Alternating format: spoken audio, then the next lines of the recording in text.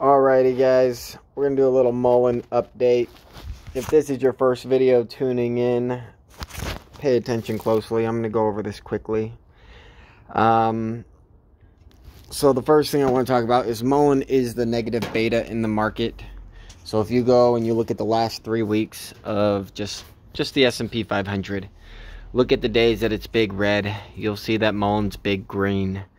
Every time that they pump up the markets again, Mullen might have some small red days, but it always comes much higher than its last low. And now we're basically at 170 right now. 3 weeks ago, when it squoze from 60 cents to $2 in a day, it did that. So I mean, basically we're back to that price already. And what that means is after it squoze to $2, they dropped it to $1 and then all the way down to 72 cents. And every time retail just bought the dip, and that's why we just keep seeing new highs. So a lot of people got in at 60 cents before it went to $2, and now a lot of people got in at 75 cents, and there's literally no bag holders. The highest that it's gone to since was yesterday, where it went to 209. So maybe somebody bought in at 209, but if you consider yourself a bag holder at this point after one trading day, like, you just don't trade enough. You should be doubling down. I mean, this is the time to double your position if you already bought in at 209. If you, not only with the negative beta of the markets going down and Mullen going up, there's been so many distraction stocks, so many distraction plays that have come into the market, between the energy that they blame on the war, between the Ryan Cohen doing his 400% out of the money call options on Bed Bath & Beyond, between the gold miner that AMC just bought, 20% of the outstanding shares, HYMC. So it was up $2.72 today, and it's all the way down to 159. So if that's not a rug pull, I don't know what is.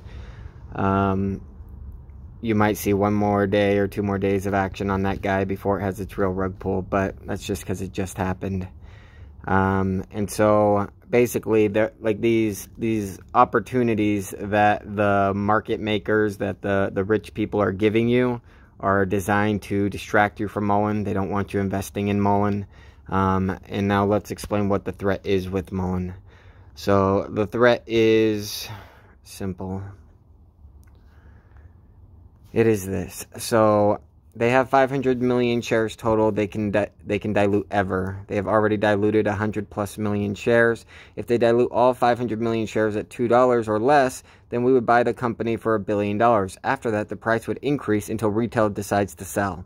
Now, that's kind of like the definition of the MOAS, but if you paid attention to the AMC squeeze, to everything that's happened in 2021 with BBIG, Prague, all of them, they never dilute all their shares at the bottom price. They send the price up, and then they dilute the bag holders that FOMO in after the price is way up. And so they send the price to $10. Now when they dilute 100 million shares, it's for $1 billion instead of the current 170 million that they would be able to dilute us out of right now, which crushes the future, or crushes retail future buying power, and crushes the FOMO that will follow as Mullen goes from $2 to $10.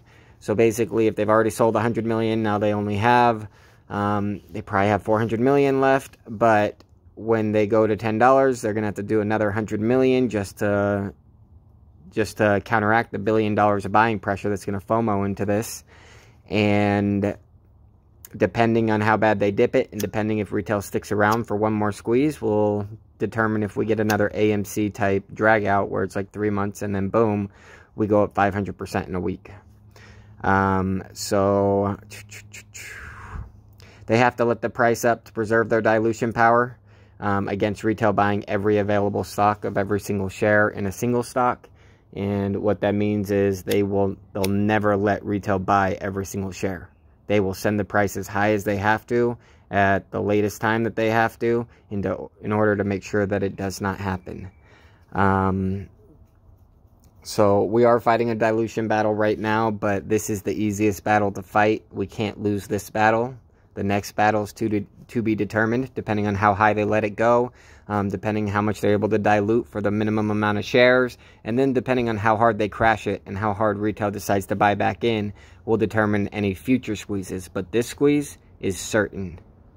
That's what you need to understand. It is going much, much, much higher than $2 because they cannot keep diluting at this price. Retail has bought the dip. It's as simple as that. There'll be more volume every single day until this happens. Whether it happens this week, next week, or the week after, it has to happen. And they can't drag it out much longer. They really can't. April options are money in the bank. Car brand new. Is there any other... I mean, yeah, the negative beta, all the market makers and Hedgies and Ryan Cohens and Adam Aarons coming out with all these new plays you can throw your money at. It's all a distraction from Mullen. They're clearly diluting. If you don't know about the dilution, let's take a look.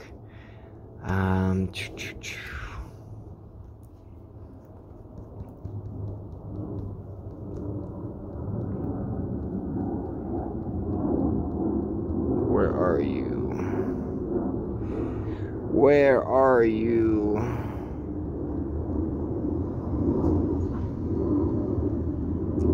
Bear with me, it is coming. Here we go. So following the perspectives for the sale of up to 228 million shares of common stock filings show significant increases in both shares outstanding and the number of shares excluded from free float. Shares outstanding has now increased to 188 million shares with a free float of 82%. So before, there was 75 million shares. The insider said 50 million. We had 25 million of the free float. Now there's 188 million. If you do 188 million divided by, times 82%, you get 154 million shares, which are now the free float. If we divide that by the 25 million, which it used to be just a week ago, they increased the free float 600% in the matter of a week. And they won't keep doing it. They won't keep selling at these prices. They can't keep selling at these prices, people. It's money in the bank, car brand new. Good luck.